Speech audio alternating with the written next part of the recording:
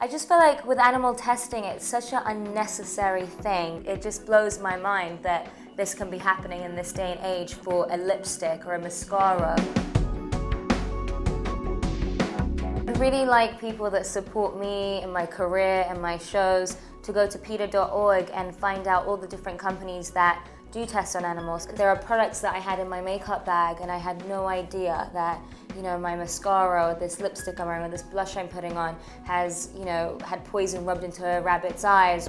Don't think a lot of people are aware of what's going on. I don't think people are purposely buying cosmetics and household products that are tested on animals. I just don't think they think twice.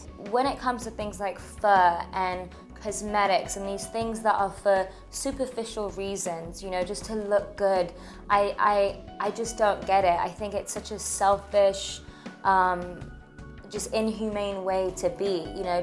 Even on PETA.org, you know, there are videos posted and some of them are unbearable to watch, but that's the reality and that's what's happening. And I think people need to be aware of that. You know, it's not glamorous to, you know, wear cosmetics that have been tested on animals. It's not glamorous or anything nice about it to wear fur because, you know, the animal can't speak and say, hey, stop doing this to me. I really feel it's important for people to stand up and speak out. It really takes a small thing that makes such a big impact, you know, and I feel like the more people get involved, the more it can make a difference.